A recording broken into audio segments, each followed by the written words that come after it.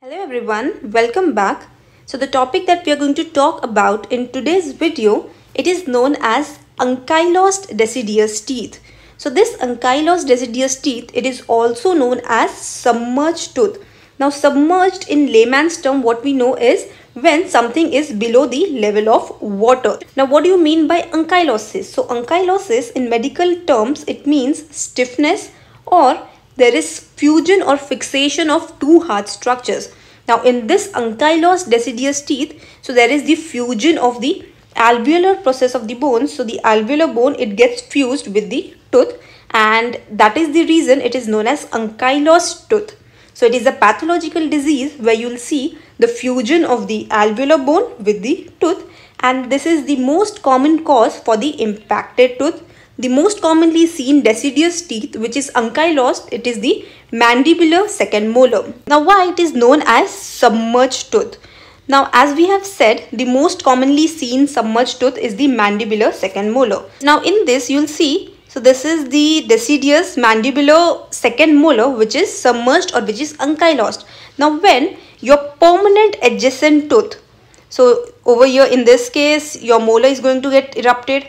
On the next side, your premolar is going to get erupted. So when your permanent tooth or teeth, they are getting erupted. So in that case, your ankylosed teeth, it will be appeared as it has the appearance of a submerged tooth. Why?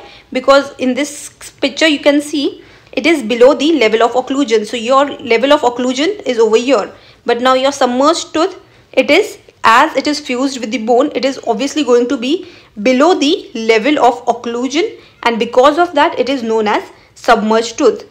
Now the mechanism how it works is, why now there will be continuous growth of the alveolar process. So your alveolar bone is continuously going to grow as you are growing, and the crown height, you'll see the difference between the crown height. So the permanent tooth, it has a larger crown height when you're comparing it with the primary tooth's crown height, and that's the reason the line of occlusion is going to get changed, which is going to give you that submerged appearance, and the position is not going to change. Now, what are the causes for this? So the causes can be when there is some trauma to the patient. Because of that, your deciduous teeth, it gets submerged or it gets fused with the alveolar bone. If there's some infection due to which your deciduous teeth, it is not going to fall off or it is not going to exfoliate, because of that it is retained in the oral cavity. If there's some genetic reason, or if the local metabolism is disturbed, so because of that also your deciduous mandibular molar, it is not going to fall and it will be retained or it will be fused with the alveolar bone. Now how are you going to diagnose it?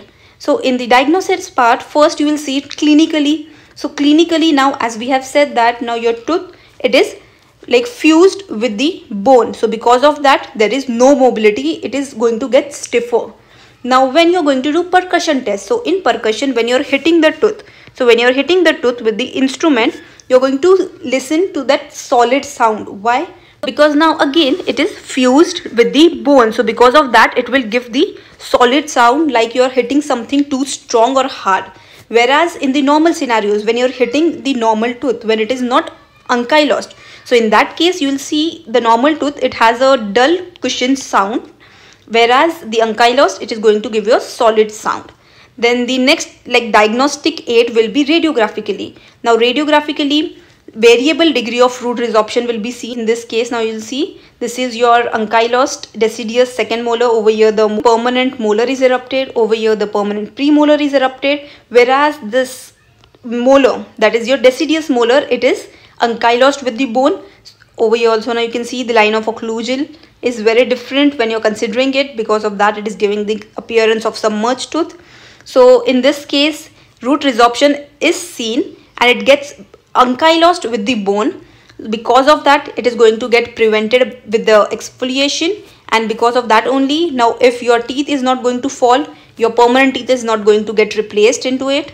So this is what exactly you see radiographically, and the most important thing that you see radiographically is there is the partial absence of PDL ligament, and there are areas of apparent blending between these. So it will be seen where the tooth and the bone, they are blended together, and that's the reason it is known as tooth locked in the bones. Your tooth, it is locked in the bone. This is your normal tooth where you have this enamel, dentin, pulp, and over here you have this pedial ligament. This is your pedial ligament and then the bone. But now in the case of ankylosed teeth, you'll see the pedial ligament is lost. So it is like a direct contact of the bone and the tooth.